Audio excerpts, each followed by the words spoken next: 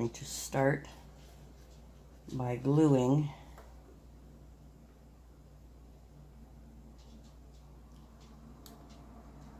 I'm sure you can't see. I'm going to have to fix that.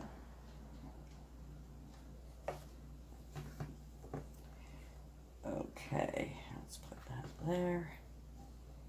And we're going to put that. I want to do it very tight all the way around. I may have to re-glue that.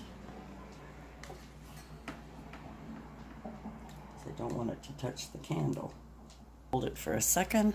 I hope this is showing. It's not showing very well. I'm sorry guys, I don't have good camera just angle going around here. And around, gluing the rope down as I go. So there's the base of it, and I've got it squished down pretty good.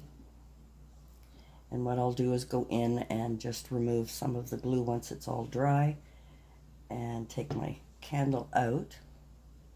And there we have the bottom. So I just have to glue this bottom part on a little bit better. And any of the glue that seeps out, I'll be able to just remove as soon as the glue is dry. And there we have it, so that you can put your candle in and change it up. And like I said, so I'll put something right here just to hide the ending. I don't know if you can see that very well. Let's move in.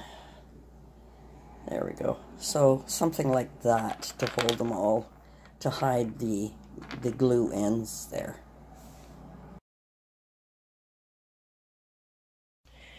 Okay, with my cold, I just had to sneeze. Alrighty. So, the idea is you take a cereal box and then you put this down. You outline it all around, and there you have some. And I have different sizes, and you cut them out. And now one girl was putting two back to back and gluing.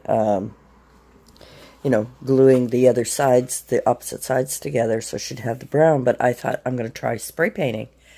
So I went outside and I cut two circles. So I put one gold and one white on, you know, the painted side of the box, the right side. Then the boxes that these candles came in, the plastic, I thought, I could use these. So I, can you see? Just barely. Yeah, there they are. So I cut out two of those, and I'm going to try that so that it's clear on the bottom. I'm not sure how it'll work, but I have enough glasses that I could try different ones. So right now, I just went outside and sprayed the little discs. I'll wait till they dry. Now, it's possible that it'll buckle up and not keep them flat, but I just wanted to try it and see. Trying different ideas. Alright, so the gold disc is dry. I didn't do both sides. I only did one because I thought it would be nice for the base, and then the sand would go in there. So now I'm going to add 3 shells in there, and I'm going to pour in, I hope you can see that well enough, there we go, and I'm going to pour in some sand.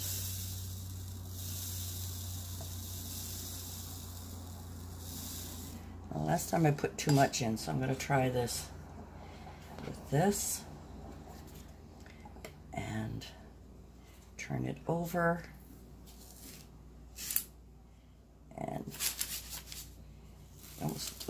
you almost have to shake it to see. And I think that looks really nice, and I think that's just enough sand. And of course it's coming all out. All over.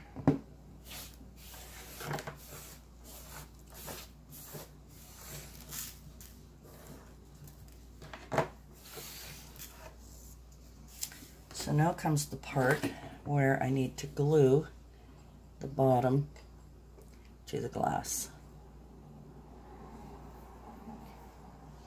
The reason that I'm using the hot glue gun and nothing permanent is so that, you know, if people want to change it up, they can take things off and redo it themselves, whatever way they want.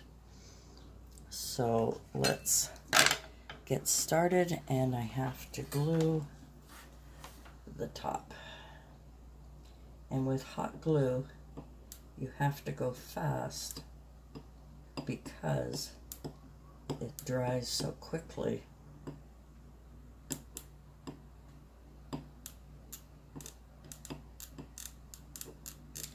Really should only have done portions of it, but let's see if I can keep it heated enough to get the top off on, and we'll add the top.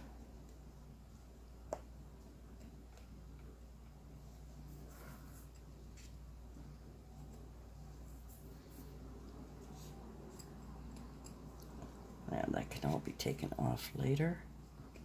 I'm going to let that sit for a minute.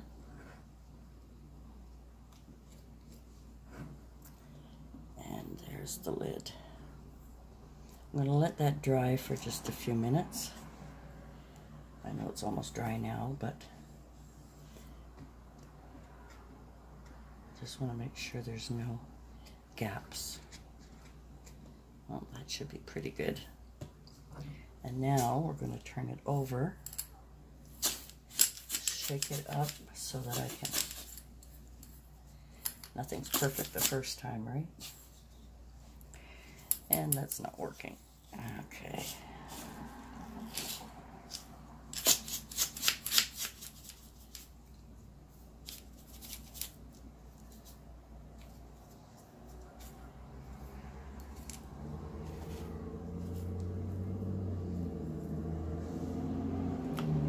Go. Put that on top there. And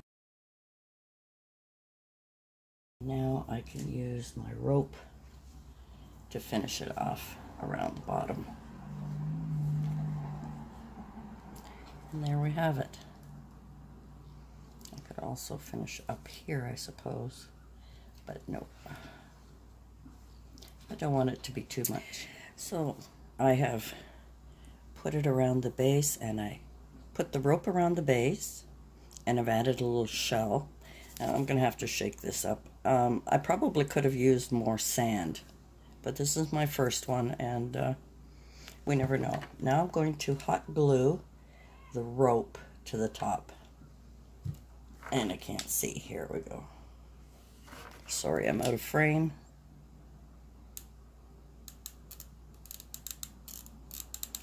And like I said, the reason I use hot glue is because everything can be taken apart. It's not permanent. So it can be changed up or replaced if anything needs to be fixed or whatever. And we're going to sit that right on there. Nice and neat.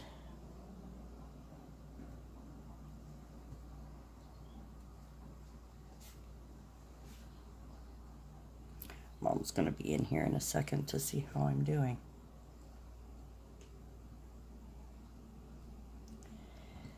And there we are.